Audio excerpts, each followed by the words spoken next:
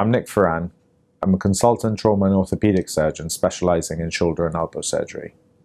I'm passionate about delivering awake shoulder and elbow surgery under regional anaesthesia where appropriate, and have interests in treating conditions such as frozen shoulder, rotator cuff tears, fractures and dislocations around the clavicle, shoulder, and elbow, and nerve problems such as cubital tunnel syndrome and carpal tunnel syndrome. If you have any of these problems or want a consultation about your shoulder or elbow, please get in touch with our practice management team.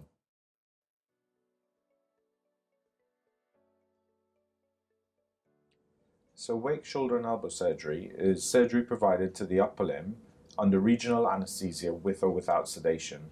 This avoids the need for a general anaesthetic, and this is something that I discuss with my patients in clinic as an option for their surgery. Most of the procedures we do under awake anaesthesia are keyhole operations on the shoulder or elbow, but some open operations can be done as well.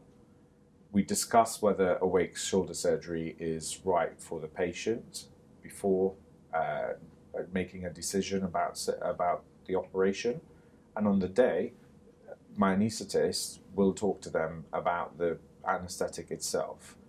We have to work as a team to make sure our patients are confident, comfortable throughout the procedure, and we both have to be experts in delivering this surgery and work well together. Ronnie, can you explain what the anaesthetic process is when a patient comes in for awake surgery? Absolutely. So the process is fairly, we have a good routine. So the patient will come in the morning in his room, and then I will go and speak to my patient and tell him, first I'll ask him a question about his health. So that's what we call anaesthetic pre-assessment. And then I'll explain all the steps. So literally every single step. So the patient will need a drip on his hand, and then I will give him what's called a nerve block. So it's a little painkiller injection. If it's for shoulder surgery, it will be in the neck, and if it's elbow surgery, it will be just above the clavicle.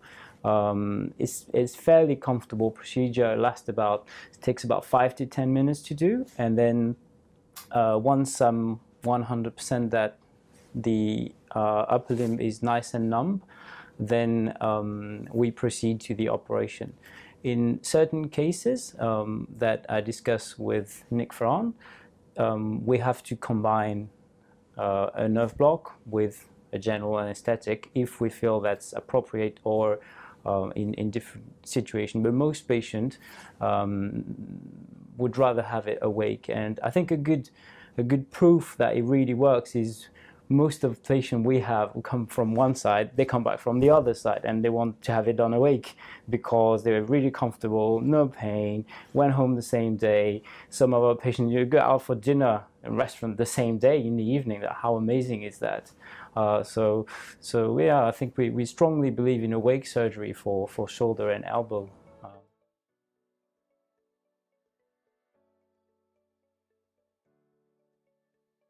I think there are multiple benefits for patients having awake shoulder and elbow surgery.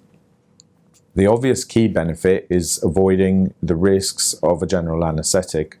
And although the risks of a general anaesthetic might be rare, some risks such as nausea and vomiting after surgery are quite common and well known amongst patients and cause a concern for patients. With awake shoulder and elbow surgery, there's no nausea and vomiting after surgery. Patients can often eat straight away. From a surgical point of view, I quite enjoy, if the patient's having a keyhole operation, being able to explain them what we find during their operation and giving them a better understanding of what is done inside their shoulder. This helps them after surgery to be confident with their rehabilitation, and means that our consultations after surgery tend to be focusing on rehab and how to get better and get back to a normal level of activity, rather than still having to focus on what was found or what was done during surgery several weeks ago. Also, patients leave hospital quicker because they don't have to recover from the drowsy effects of a general anesthetic, and they can also get back to activity quicker. And I think that all these benefits are why I tend to offer this to my patients as an option for their surgery. Ronnie, what do you think? Yeah, I absolutely agree with that. I think for me, there's a few key points. What Nick said about patient being able to get on with it with their own life, we all have very busy life, and a general anesthetic can cause a phenomenon called fatigue, where you can be exhausted for days, sometimes weeks, not really understanding why. And even if everything was done, by the book, you can still have that tiredness, which you obviously don't get with awake surgery because only your arm is numb, and so I won't be doing anything to your brain or your heart or your lungs. So it's really safe. The other thing that I'm really keen on is a really good pain control. So obviously the pain for the operation and after the operation, but also there's another phenomenon called chronic pain, which means that having really strong, heavy pain that can last a few days, sometimes a few weeks or more. And the best way to prevent that is regional anesthesia, so that injection of painkiller before the operation. And as Nick Ferran said, avoiding the risk of general anesthetic is great. So that means that we can offer this operation that will improve patient's quality of life. Now, all of a sudden you'll be able to reach these things in the top cupboard. And even if your health is not 100%, because we can offer this technique where you're awake, then it's still really safe, and you can still, get on with your life and do whatever you want to do, really. So. I agree. I think awake shoulder surgery under regional anesthesia allows us to offer surgery sometimes to patients who aren't fit enough for a general anesthetic, and sometimes this is their only option to be able to get that improvement in quality of life from surgery without avoiding the severe risks that a general anesthetic might pose because of the conditions that they already have.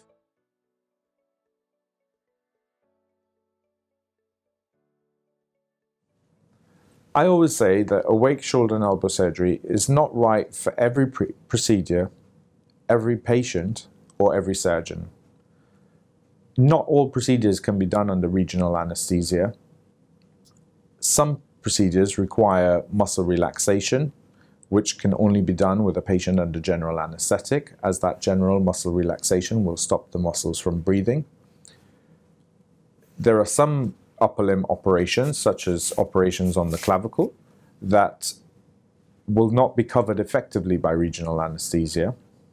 And for some very long operations, such as significant major trauma operations, having a patient awake under regional anesthesia may be difficult for the patient. So in those cases, I wouldn't always recommend regional anesthesia unless the patient's unfit for a general anesthetic.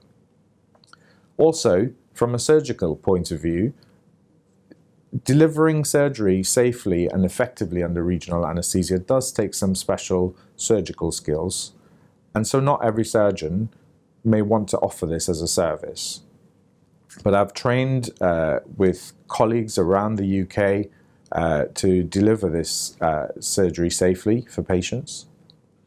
And then finally, some patients have severe concerns about being awake during surgery, may be severely anxious, and while we can control anxiety with sedation, some patients will just not want to know what's going on during their operation. So we have this discussion in clinic, and we work out whether the procedure is right for them, and whether the procedure is right for awake shoulder surgery, and whether awake shoulder surgery is right for them. What do you think, Rodney? I think that's a fair point, and having awake surgery is right for some patients, some surgery, and some surgeon. I think that's absolutely right. What I would say is, from a purely medical point of view, awake surgery is possible for 99% of patients. There's a few neurological conditions that will be a contraindication to that technique. but most patients will be able to benefit from it. One thing that patients are really concerned, and that makes them really anxious, is actually believing that it's going to work. So, well, what I see very often is I offer them that procedure. We've agreed that this is the right thing to do for that operation, and then I do that injection of painkiller, and then they realize their arm is really heavy and numb, they can't feel anything. So then all of a sudden they don't want that sedation, general anesthetic, because they think, oh wow, okay, it's working. Like, why would I take the risk? Why would I be knocked off for a few hours and then be drowsy the whole day and then feeling sick? So it happened quite often where actually we get away by doing it that way, and we have Nick's very nice pop music playlist playing in the background, and we're talking to each other, and I get to know my patient as well. So it's quite fun. Some patients, they're overly anxious, and we can offer sedation. So sedation has to be seen, it's a bit like taking a sleeping tablet. I'll still be able to wake them up, but they will be like literally snoring. They won't remember anything, won't see anything. And then they wake up, it's like, oh, so when's my operation? Oh, is it done yet? Okay, cool. So it works. And then, as Nick said, some patients, it's just not possible. That's fine. We'll do the painkiller injection just so that my patient will be very comfortable after the operation. General anesthetic, and done. So, what do you think? Yeah. I totally agree. Previously, we were unable to offer awake shoulder surgery to patients who didn't speak English because we wouldn't be able to communicate with them throughout the operation and keep them calm and comfortable. But Ronnie and I have actually worked together with a team at our hospital and developed an app that will allow us to communicate with patients in 8 languages during their awake surgery. So that allows us to offer this to more patients who may need surgery on their shoulders and elbows.